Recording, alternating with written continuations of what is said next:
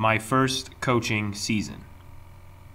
Ever since I was young, I have always loved the game of football. I have loved watching football, I've always loved talking about football, and most definitely, I love playing football. After high school, I wanted to be a football coach. My dad at that time was coaching NYS, National Youth Sports, and my youngest brother's team, the Bandits. I had asked him if I can become an assistant coach, just so I can learn. My dad definitely took me in and showed me the ways of coaching. It was an important year for my brother, as that team, his team, was going to the national championship. I learned so much about coaching. I learned what it took to become a football coach.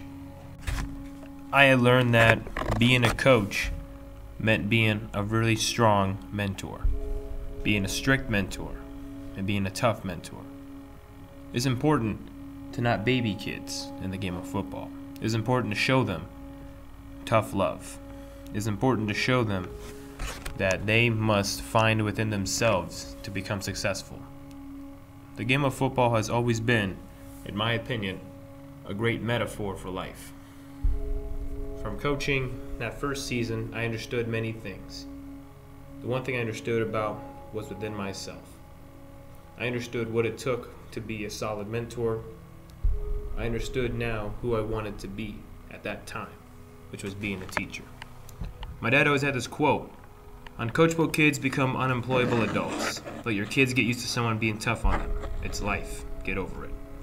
A great quote, as it is to show that these kids need more than compassion.